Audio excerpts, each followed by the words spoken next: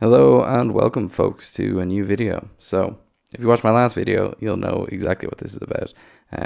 I got my little power supply module boards manufactured and it's time to test them. So this is the one I've prepared for testing from the factory. It doesn't have the header pins and also doesn't have the switch. These are through-hole components. I happen to have a bunch of these switches that I kind of like the form factor of, and I couldn't find a surface mount that I liked the size of, so I went with through-hole and just had to solder on the switch myself, solder on the header pins myself, but the rest of this was manufactured in the factory, and they really do a lovely job. Really nice. Silk screen is nice, labels are nice. Let's try and get it a little closer for you guys, but focus, there we go. Yeah, it's a really nice finish. Yeah, lovely, can't really complain about it. So we need to test it, and it's really simple to test.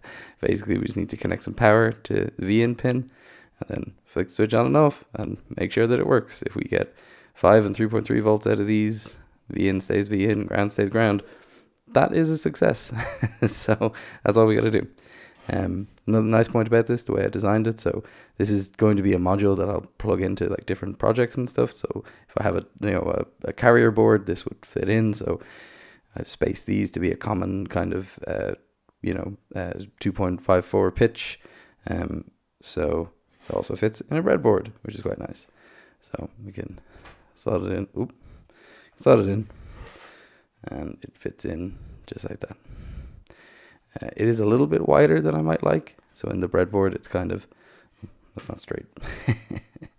So in the breadboard, it's sort of, the width of the board kind of obscures the pins where you'd want to be able to connect it. You can connect stuff to it. It's just, a little bit finicky.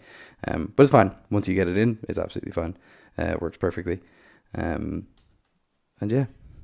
So without any further ado, let's set up the oscilloscope, get my multimeter, and do some tests on this bad boy.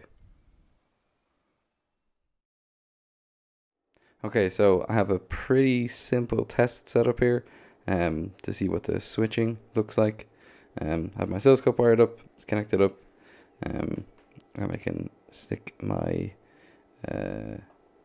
multimeter on to see. So we got switches off. Oh, multimeter's off. Switch is off right now. Got no volts. Switch it on, and have no power connected. There we go. Connect the power. Switch is on. That's the 3.3 volt pin. So my 5 volt pin is also on. 5 volts. This is connected to my oscilloscope, the 5 volt pin. So what I'll do is I'll switch this on and off, and you'll be able to see like a waveform here, which is the switching. So let's see what that looks like. Ew, there we go. If I try to switch it faster, you see the switching. If I switch it slower, you can get a better picture of what it's doing. So you can see sharp ramp up and then kind of a bleed down when you turn it off.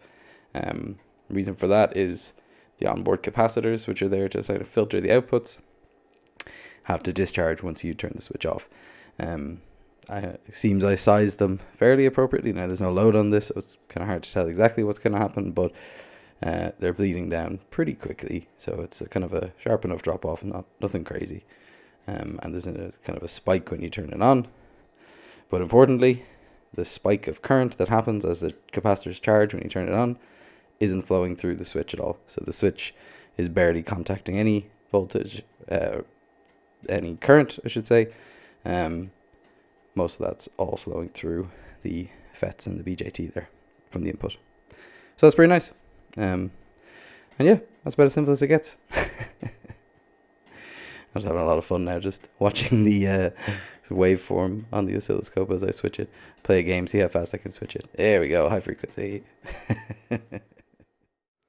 So I think that's pretty much it for this. It's a little switch that works. I can turn it on and off. Light comes on. I got my 3.3 volts. Works. And then I got my 5 volts. That also works. And right now I have my 5 volts powering this little Arduino, which is attempting to write something serially. I have a little flash. So yeah, that's pretty much it. Got a little power supply board that works with a switch on it. I'm really happy with it. So next thing I'm going to do, I'm probably going to make a V2 of this, where instead of having 4 header pins, it's going to have a 5th header pin. The 5th header pin is going to be for a switched version of the input. So right now the input is always on, so that's matching my supply voltage, 9 volts there. And if so I'm going to put another pin in here, so you'll have ground, V in, V out, which will just be a switched version of V in, so it'll go through the same switching logic, and then 5 volts and 3.3 volts, which are currently switched as well. And yeah, that's it. So really quick one here. Just really happy that this worked. Not often you design something, get it made, and it just works straight away. So pretty happy with that. Thanks everybody for watching. If you like this kind of video, you like this electronic stuff, stay tuned, because I have a new electronics project coming up, which I think you guys will like. And yeah, thanks for watching. I'll see you guys in the next one.